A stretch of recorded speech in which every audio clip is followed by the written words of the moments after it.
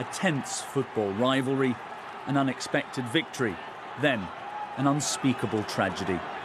As a match between Indonesian sides Arema FC and Persebaya Surabaya in the city of Malang drew to a close, Arema's fans, who'd just seen their side lose this fixture for the first time in 23 years, ran onto the pitch. They clashed with police. Players too were reportedly attacked. Amid the chaos, police fired tear gas. That in turn caused panic, then a stampede in which scores of people were crushed to death. Indonesian authorities have claimed the stadium was over capacity. The police had already taken preventative action before finally firing the tear gas because the supporters were already attacking the police and burning vehicles.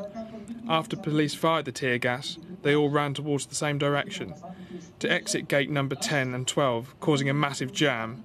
During the jam, shortness of breath occurred because they were running out of oxygen. The death toll already makes it one of the world's most deadly football tragedies, and officials say many more victims are seriously injured in hospital. I regret this tragedy, and I hope this is the last football tragedy in this country. A tragedy like this must not happen anymore in the future.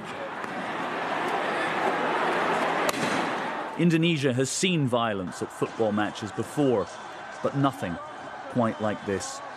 The league is now suspended. A nation is in shock, and soon they will need an explanation for how and why it came to this. Matthew Thompson, Sky News. Pictures from this morning show at least 5 overturned police vehicles. Some of these vehicles have been set on fire. We will keep you across any developments throughout the day here on Sky Sports News.